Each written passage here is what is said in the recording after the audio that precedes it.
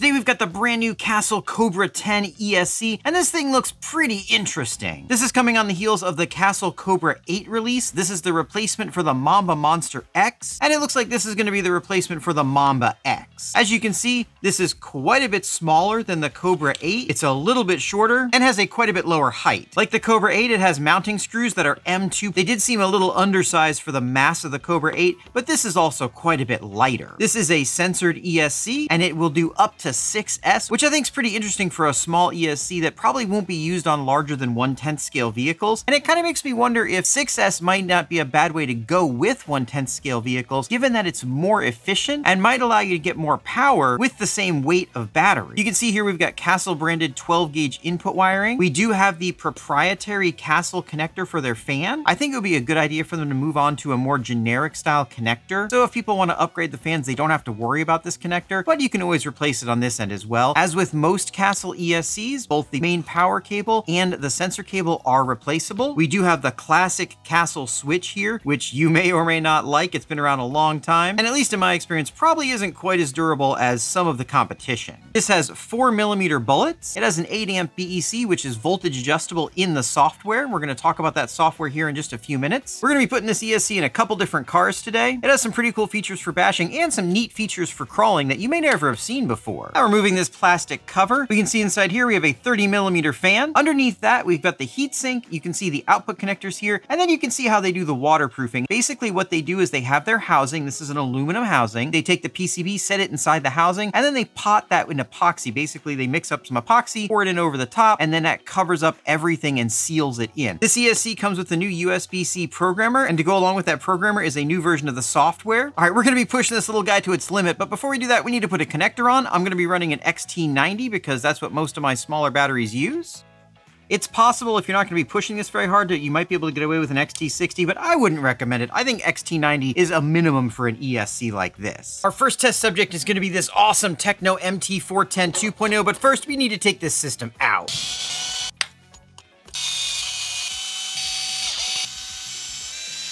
I had a complete blowout of this shock, lost all the fluid, and knocked the cap off, so we need to address this before we can take it out and bash it. Not entirely sure why this happened. I have had a few problems with the rear end of this MT410 in the past, and whereas the droop screws are where they're supposed to be, I still might need to adjust them a little bit. All right, let's see what the damage is here. When these things come apart, sometimes they can cause a lot of damage, and sometimes they can be fine and just be put right back together again. I didn't actually look at this one when it came apart the first time. I just jammed it back together in the field, so you'll be finding out with me. Top feels a little gritty. The threads look okay. Is there a seal in there though? Yes, there's a seal in there as well. So we should just be able to clean this out, put some fresh fluid in it, then put it back together again. Now, while I'm refilling this would be a great time to go ahead and subscribe to the channel and let me know down in the comments what you want to see in the future. What's your favorite kind of videos that I make? I make these videos for you guys and I love hearing from you. That feels nice and smooth. I think this will be just fine. Now we'll just install this back on the truck. I'm gonna go ahead and charge up a beefy 4S pack. Let's see if this Cobra's got any bite.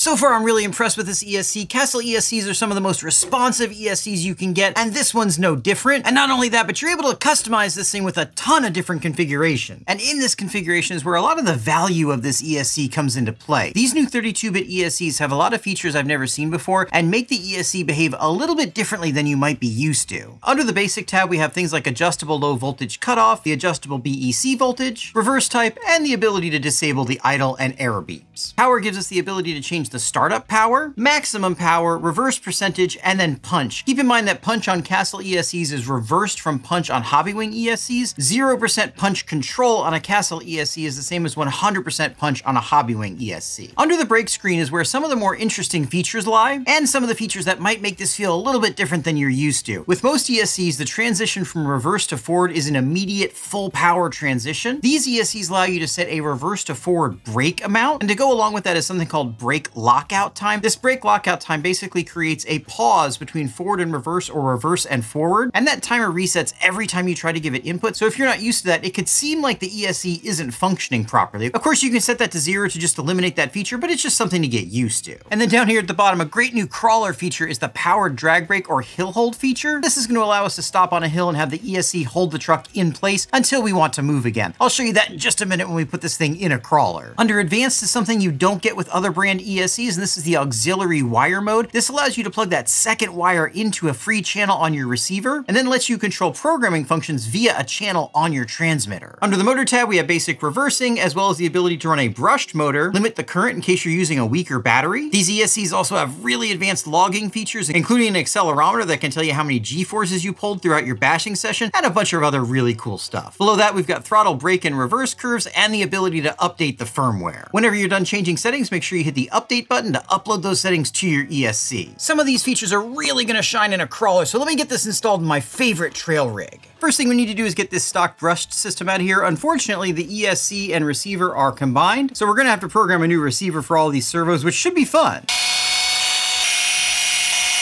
Fortunately, removing the motor in this truck is very easy. You just need to take out 6 screws, and then the motor comes right out. And we just need to peel up the ESC receiver combo. And this thing's ready for more power and control. We're just going to be using the stock pinion and motor mount, as they should swap right over. There we go. Now we just need to put it back in the car. And now we just need to install the ESC and program the receiver, which I'm not going to subject you to. Let me get this done and I'll show you what it looks like. There we go, guys. She's looking good. Let's see how this thing crawls. And when we come back, we're going to torture test this ESC.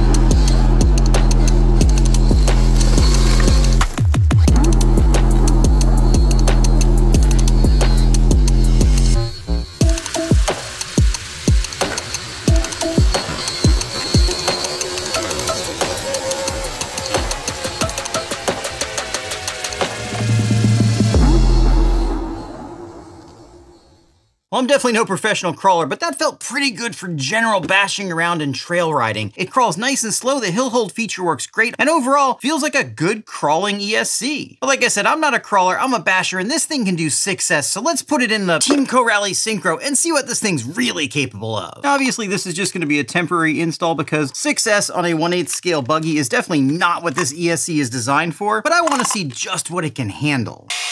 Obviously, this isn't normally how the ESC would be mounted, nor how it would normally be wired, but like I said, this is just temporary, so I don't feel like taking all this apart just to mount it up. Well, I think that looks sufficiently sketchy now. Keep in mind, if this thing blows up, it's my fault, not the ESC's fault. This is not what it was designed for. That being said, let's throw a 6S battery in this thing and see what it can really do.